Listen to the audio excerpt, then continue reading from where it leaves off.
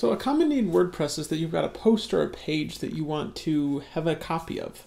You can do this, you can duplicate it via manual copying and pasting of the post title and the post content, or you can just install a plugin. There are a lot of plugins that'll do this. The one I often pick is called Duplicate Post. It's pretty fully featured. My only complaint about it is that it doesn't work for content types other than posts and pages. So you see on WPShout, you've got courses and quick guides and links. Duplicate Post won't work for those, but it will work for the built-in posts and pages that most people use in WordPress. So if I've got this template page and I want to duplicate it, I can come back once I've installed and activated the plugin, which I have. Duplicate Post is installed and activated. I can go in here and I can find this template page I had.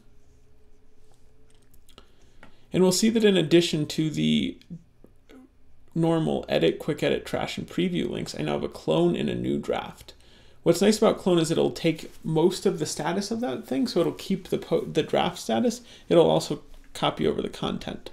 What's even cooler is that if I've got a published page that I want to do, say I've got this welcome to WPShout page, if I hit the new draft button, what it'll do is it'll duplicate that page, but it'll put the new one into draft mode for me, and it'll even take me right to the screen. So this is our welcome page, and I've just got a new draft that is all set up and ready to go. So I can now continue editing this draft, maybe replace the old page or maybe not, but I'm all set to go thanks to the Duplicate Post plugin. It does have some pretty useful settings. Again, the biggest thing I wish it had were the ability to work with content types beyond posts and pages, but for posts and pages, it's very fully featured. You can set whether or not you want it to copy the date and the status, in addition to slug excerpt and content title, which is its very same defaults. It'll also give you the option about whether or not you want to copy passwords, and also you can exclude taxonomy links. So if it was a categorized post, you can exclude or include whether or not it will copy that.